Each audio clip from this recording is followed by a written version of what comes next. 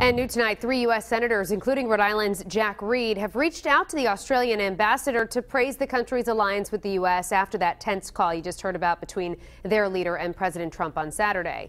Reed tells Eyewitness News the Australians were taken aback by what happened. He did reflect that, in the public in Australia, there was a kind of puzzled reaction. This is typically not what happens between close allies, and particularly between, a president and a prime minister. After news of the call emerged, Trump tweeted that the deal was, quote, dumb and needed to be studied. The White House Press Secretary Sean Spicer described the call as, quote, cordial. Reed also expressed concern about the potential consequences of Trump's approach when he deals with nations that aren't as friendly to the U.S. as Australia. When it gets to countries where we have more problematic relationships, again, you have to be even more careful about the thoroughness of your preparation, the points you want to make, and thinking through what the reaction is going to be.